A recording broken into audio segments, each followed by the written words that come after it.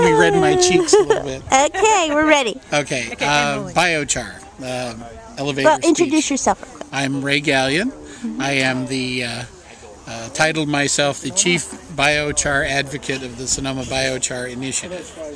And the purpose of biochar chiefly is as a climate response. It's the idea of taking carbon out of the air through plants, which are the only technology that knows how to do that.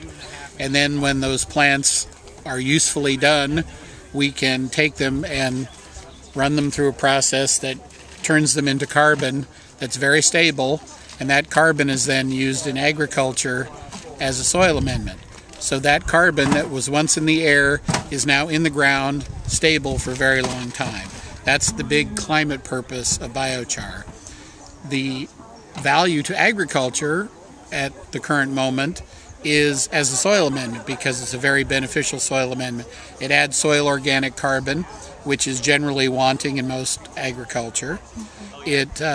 It has many characteristics which are beneficial in and of themselves. It filters water going in.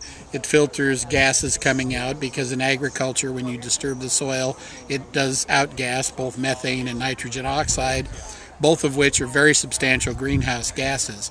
So in production agriculture, the contribution of those gases to greenhouse gas problem is substantial.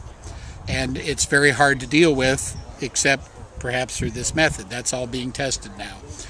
Similarly, those gases have value to them, and part of what happens is they get turned into available plant nutrients. So you're preventing the outgassing, but you're also benefiting the agriculture. You begin to cycle these materials back through the plants, which was the purpose of the plant in the first place. Recycling everything, closing the loop, that's part of what this is. So biochar is charcoal, strictly speaking, but it's made in a different way. That process is called pyrolysis, which is a contained process. Normally, if you think of making charcoal, you think of somebody making a big pile of wood, starting a fire, covering it with dirt, waiting 3 days while it smolders. Well, those gases that come off of it that eventually leave the carbon behind are very valuable. You shouldn't just dump them in the air, because they're polluting. They add to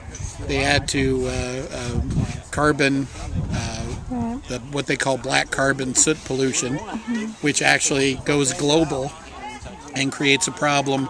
When it settles out on the ice caps, it makes them darker, and when it makes them darker, that absorbs heat. So you're absorbing heat directly into the ice, which adds to planetary warming. So two solutions that the climate scientists have advised for what they call fast mitigation technologies. One of those is black carbon reduction, which is reducing soot. So that's improving the efficiency of cook stoves that are used in the third world, which are basically variations of an open fire. So you make those more efficient so that you don't have as much soot, and then you have less of that soot pollution.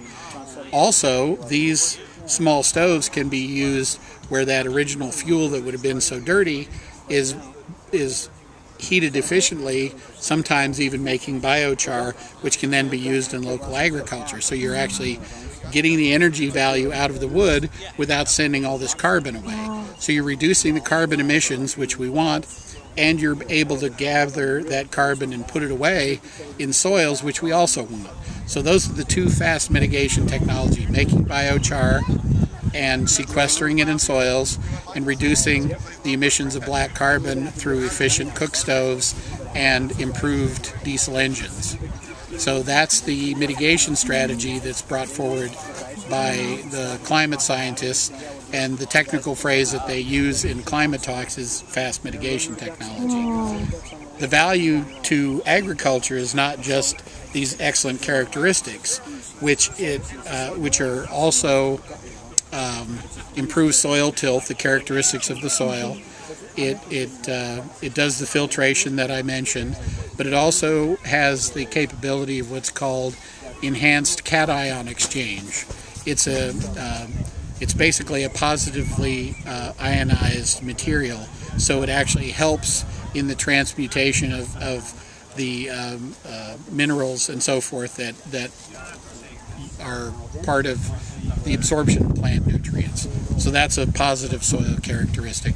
So all these things taken together, plus the fact that as a material, biochar is a very porous material. You think about it, you take a piece of wood, a twig, whatever, and you heat it up, so all of the volatiles, all the stuff that's in it that isn't carbon comes out. And what you end up with is this framework of what was there. So it's a very porous material. It's like a skeletal structure that's all carbon.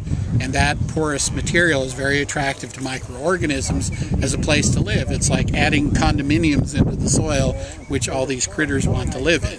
So they're attracted by the carbon chemistry, they're attracted by the ionic characteristics of the material, and they're attracted by the carbon. All of this makes it a very lively area to improve your soil.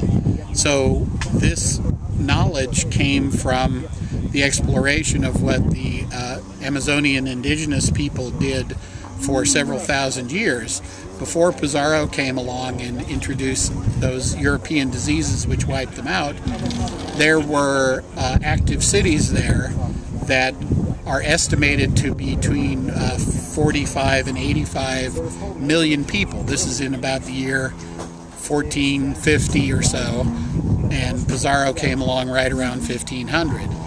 So they had concentrated areas of agriculture, and the way that they did that, they took these thin tropical soils which didn't build a lot of biomass. That biomass is what we rely on here for our agriculture. You get a large humic layer, and that actually builds soil. Our Central Plains, when Europeans first got here, it was 100 feet deep of actual soil, of actual active soil, because of all the buildup of material over time, and we have since pretty much wiped that out. So you end up with a severe problem because we didn't manage our soil. It all washed off with heavy agriculture. There they started with very thin soils and they had to build them up, and the way they did that was by taking their cultural detritus, most of which was woody waste, and they made charcoal pits out of it, and they took that charcoal and they incorporated that into their agriculture. Some of those soil profiles that they've examined are over 4,000 years old with carbon that's still original. So this material is very stable. That's the climate advantage. You put it in the ground and it stays there. So you have a known volume of material that you can put away, that you can account for, that you can say that amount of carbon has been sequestered. So it's a very easy accounting in terms of climate science.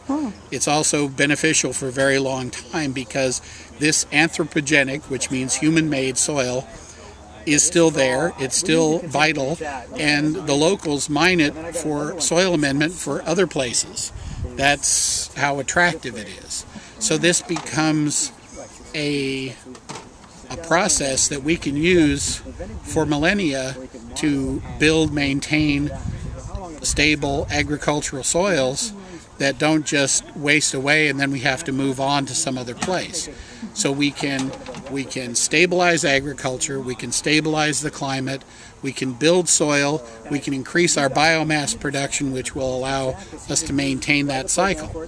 In addition to that, this process allows us to draw off energy, because the energy gases that once went to smoke are now available to run generators or to make process heat for industrial activities or agricultural related activities. One example is a poultry farmer in West Virginia who had a big waste problem with all of his poultry manure, and that manure was costing him money. He had to pay money for propane to heat his brood houses, and this guy was producing 800,000 birds a year. That was a big expense to him. So he found a way to, and with some funding help, it was an experimental technology, to make biochar out of this poultry manure. And the idea was to offset some of his energy costs, because you heat this stuff up and then you've got process heat that you can heat the brood houses with. Well, not only did he offset all of his propane costs, turns out that in processing this material, he went from a waste material that he could hardly give away to a material that comes out that people want to buy for about $450 a ton. So overall, he's ending up with multiple value streams. He's offsetting previous costs, and he's a happy camper. So these are the kinds of value streams that you can see to add when you bring in a process like this. The bigger concept is that in reality, there is no such thing as waste. There's merely the transfer of outputs that end up somewhere. Right now, we've not been very good at that. Our wastes have ended up piling somewhere without value. So that's why we think of it as garbage, as waste. But in fact, we can close the loop in a lot of our designs to improve these strategies. So this is one way that we can do that with agricultural wastes that have an inherent carbon value and are currently being wasted in the traditional sense. Overall, I think we've got a real opportunity to move forward on this technology.